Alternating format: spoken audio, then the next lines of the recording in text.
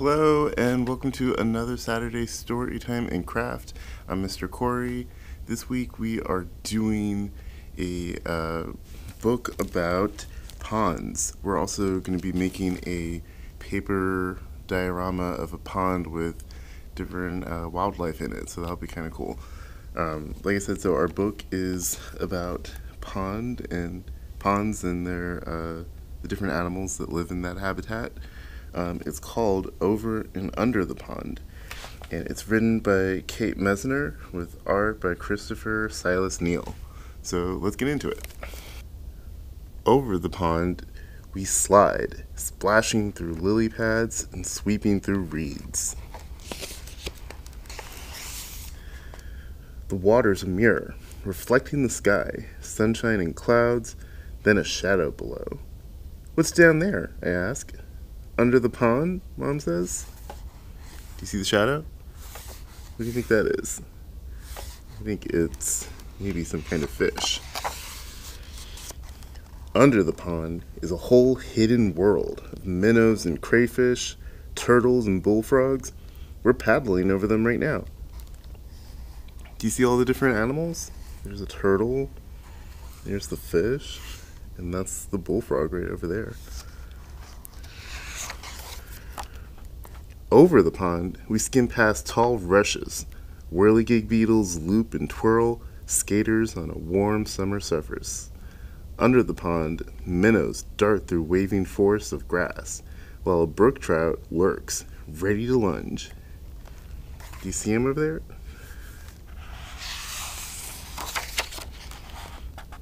Over the pond, we lift and dip and pull past a row of painted turtles on a waterlogged tree. 1, 2, 3. They slip off and away. Splash, girl, sploosh. Under the pond. Oh, there's ducks back there too. Do you see them? Over the pond, cattails rustle and shush in the wind. Listen close. Crocolary. Red-winged blackbirds race by. One has grass for her nest. Under the pond, caddisfly larva builds a home of her own, a secret shelter of pebbles and sand. Do you see that? She's like collected a whole bunch of them right there. Over the pond, the shadows of the trees lean out from the shore. We coast under a low-hanging branch. A moose looks up with a mouthful of water lilies. We interrupted his lunch. He's munching away. Under the pond, beavers dive deep. They pump with powerful tails and rise to the surface with delectable roots from the mud.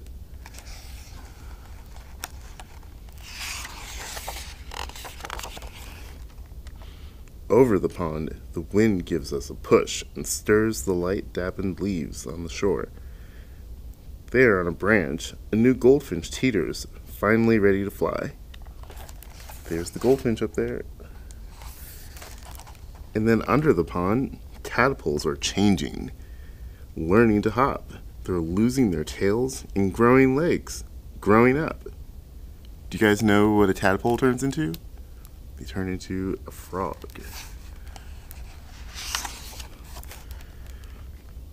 Over the pond, there at the shore, tall and silent and still, a great blue heron stares down at the deep.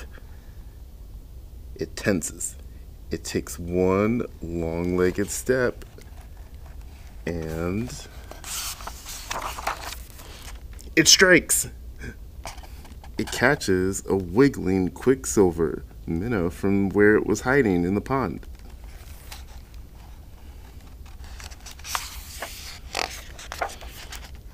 Over the pond we drift, heads tipped up to the sun. A woodpecker clings to a teetering pine, digging for ants.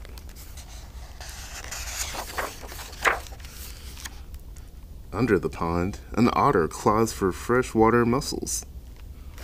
See, there's a whole bunch of mussels there on the ground.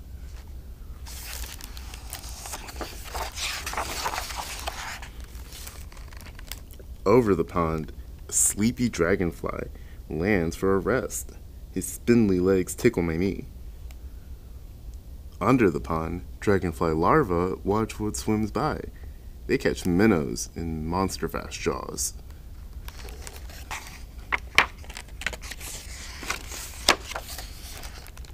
Over the pond, the shadows stretch.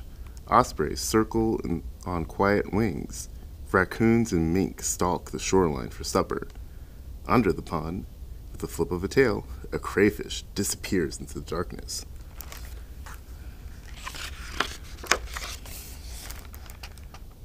Over the pond, we head for home. We glide. Swish, bump, right up onto the shore. As a far-off loon calls goodnight, the sky turns from sunset to dusk to dark. Night settles over the pond. The prowling catfish and drowsy turtles, the scuttling crayfish and the tadpoles turn frogs, wading herons and stalking raccoons.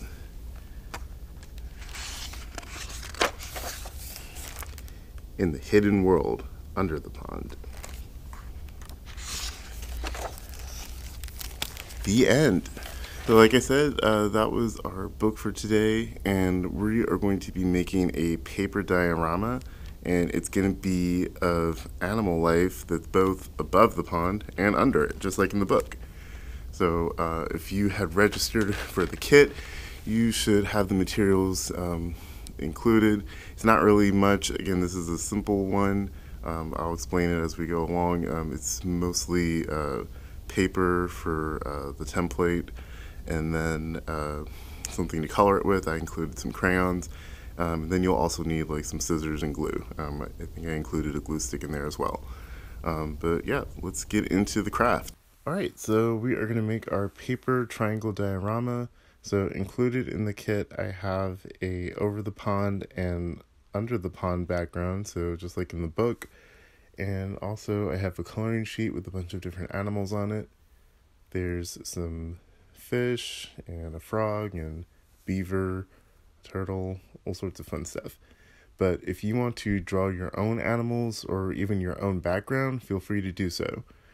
For the background, the only thing you need to do is make sure you have a square piece of paper so that when we cut it and make it into the triangle, all the sides are even.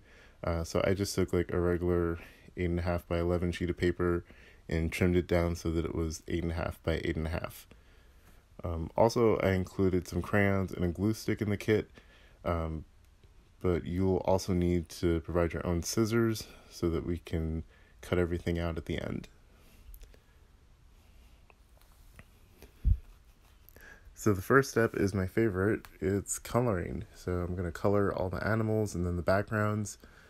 With the backgrounds, that bottom right corner where it says glue here, that's going to go underneath. So you can leave that part blank because you won't see it.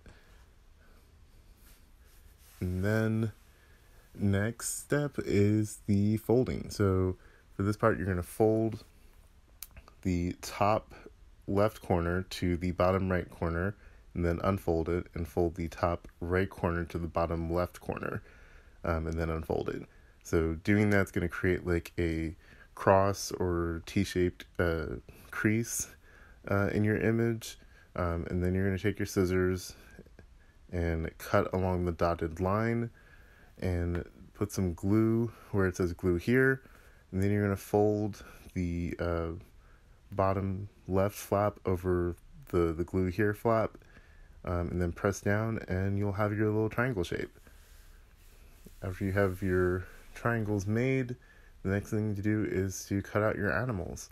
So when I was cutting them out, I tried to cut off as much of the white space around them as possible so that it didn't cover up too much of the background. Get as close as you can. It doesn't have to be too perfect. And then after they're cut out, you can take your glue stick and glue them wherever you like. And then you're done.